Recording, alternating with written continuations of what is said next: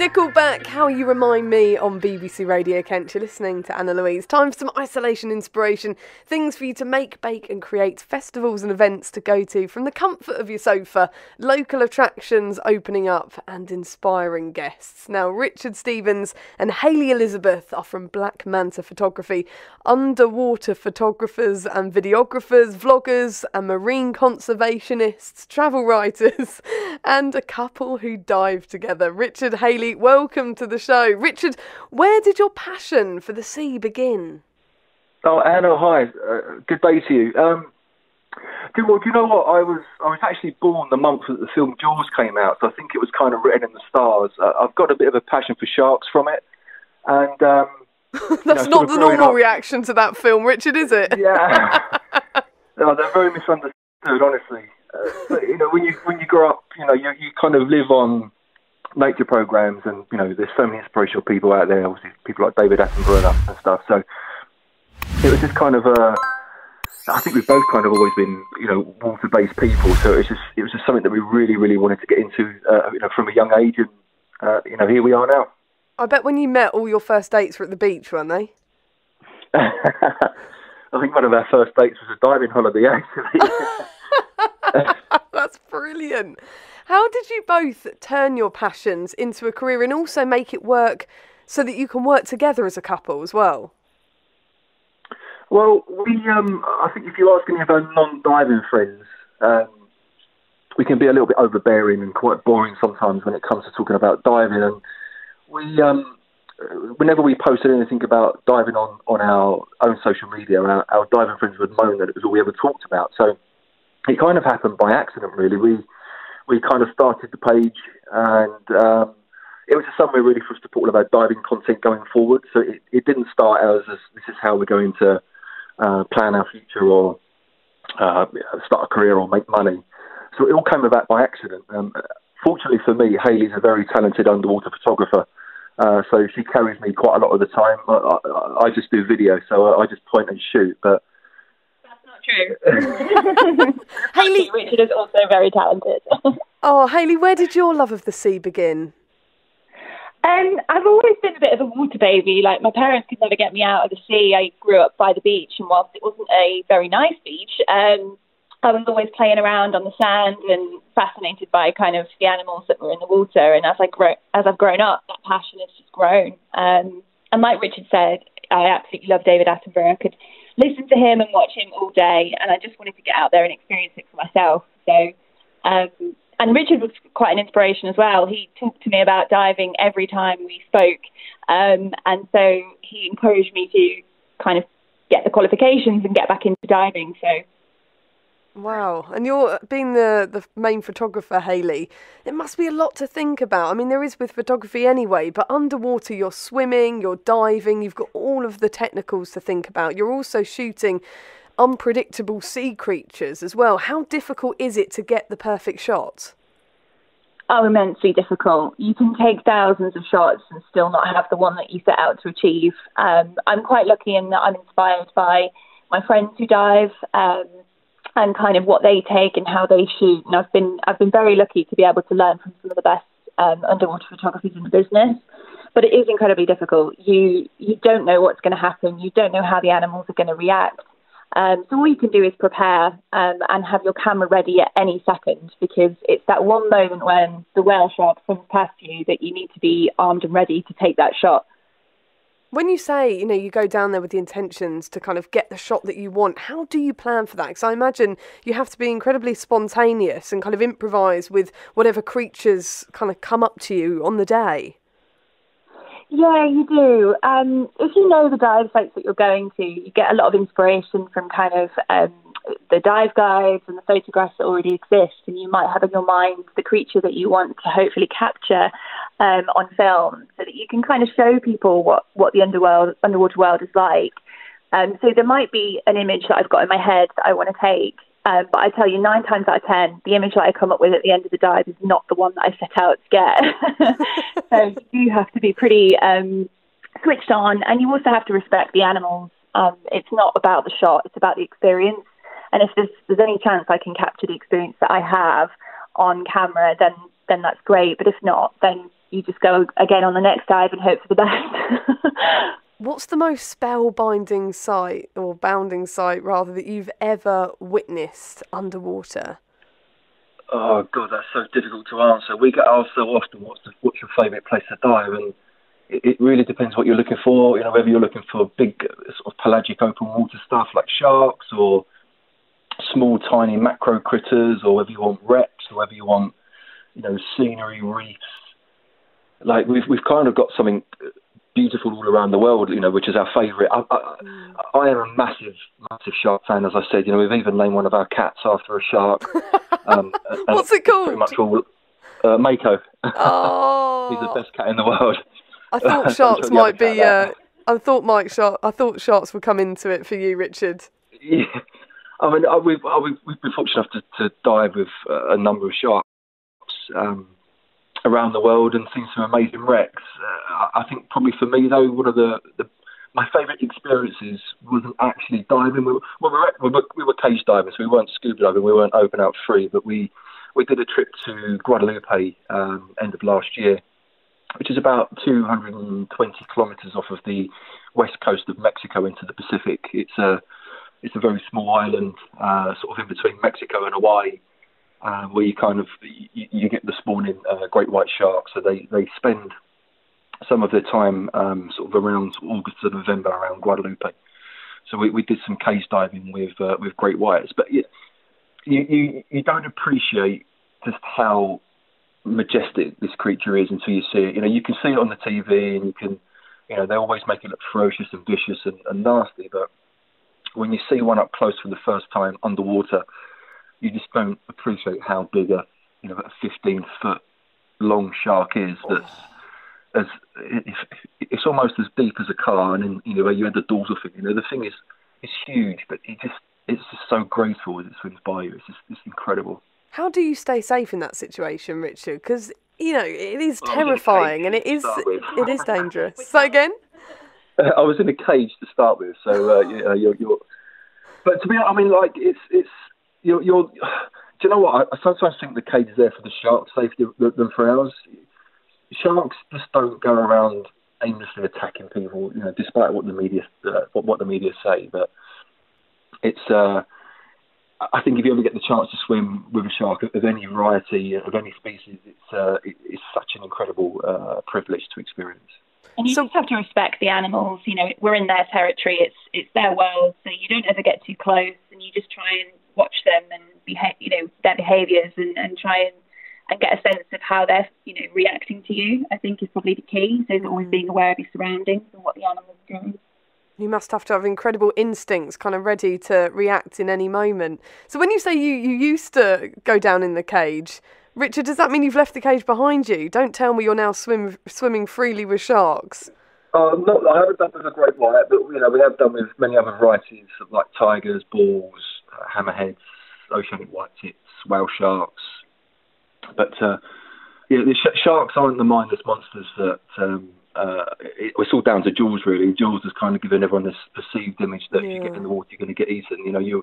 You're really not. Yeah, there are some instances each year, but it's more through accident or mistaken identity. Yes. So it's not, when you're in the cage, it's not like in the films when the cage sort of is crunched up by the shark. No.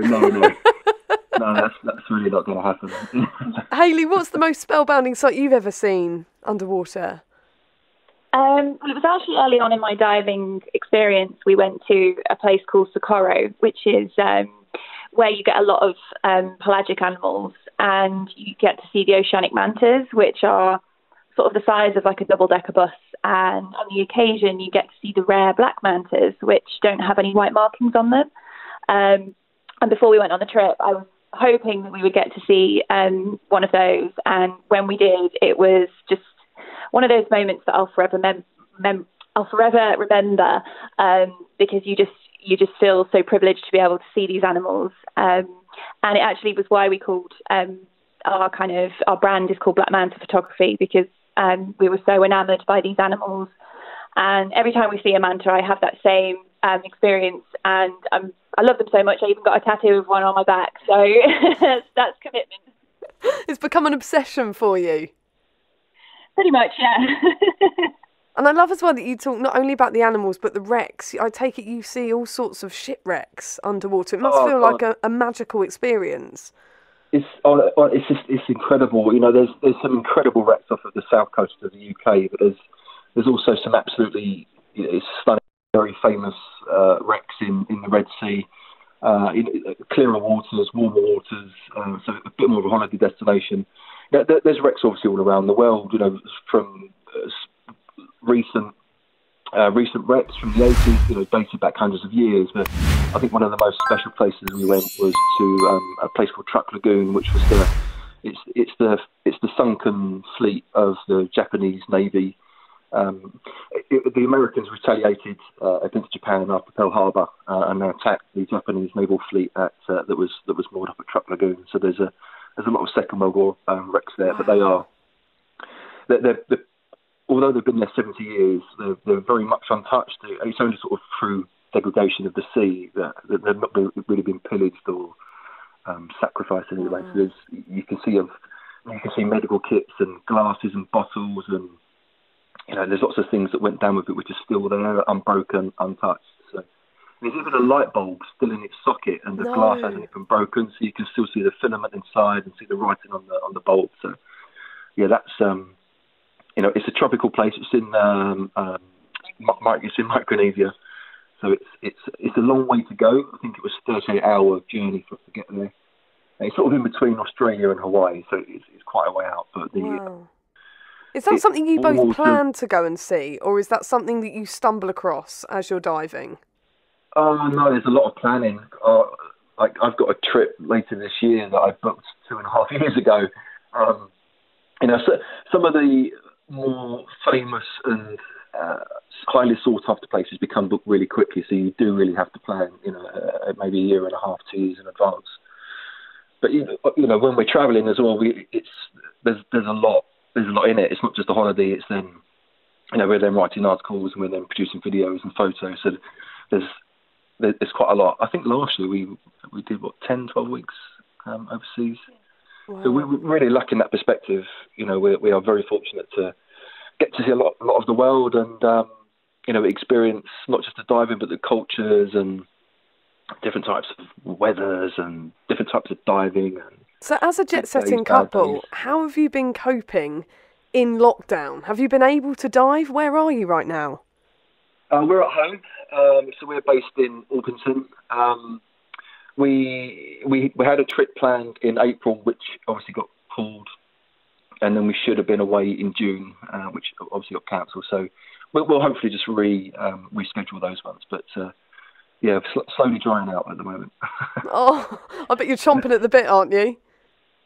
Sorry? I bet you're chomping on the bit to get back out there, aren't you? Just a little bit, yeah. You know, you look at pictures and videos every day, and it's just like, we were really lucky because we spent 4 weeks in Australia at the start of the year. So wow. We got back like 3 weeks before lockdown started. So we were really fortunate to see some incredible things, diving on the Barrier Reef and off the south coast of Adelaide, some friends, you know, spent some time in Sydney, Cairns. So yeah, we were really, really fortunate to get that in. So we're still kind of living off that at the moment. So as lockdown lifts, what are on both of your bucket lists? What creatures do you still want to see and places you want to go? Well, top of my list would actually be back in Australia and to see the minke whales. We had someone who we met when we were diving the Great Barrier Reef, and she's been posting her experience, and it just looks absolutely incredible. Minke whales are very used to the human interaction, and so they come very close, and there's just a unique opportunity to see them out in the wild, and actually they are thriving where they are. So that for me would be the top of the list to do that.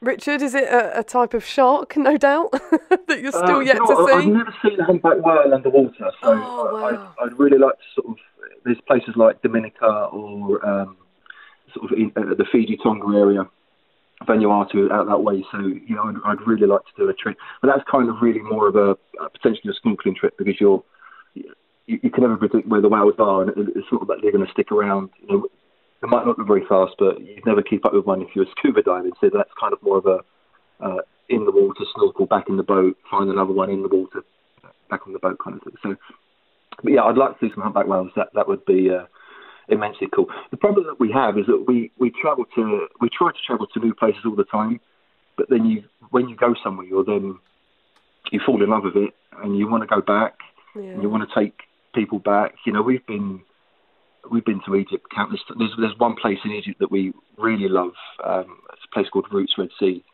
I think we've been there 10 times between the two of us, you know, over the years.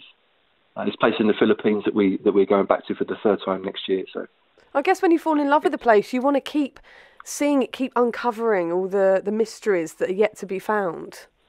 Yeah, that's it. And you make friends as well. That's the thing. It's also helpful from a photography perspective, because if you know the dive sites, then you can plan more ahead, and particularly when we go back to the same place, you can spend more time in one area and get the shot that you want, and you're not kind of only diving that site once. So we do like to go back to places where you have amazing experiences and just hopefully capture either the video or the photography so that you can share it with other people. Diving is often, not everybody's cup of tea. So we just want to be able to share the wildlife and the ecosystems under the water with other people, so that hopefully, more and more people want to preserve it and protect it. So, yeah, that's really just what we're trying to do. Richard Haley, before you go, what advice would you give to people who are desperate to make their passion into a career?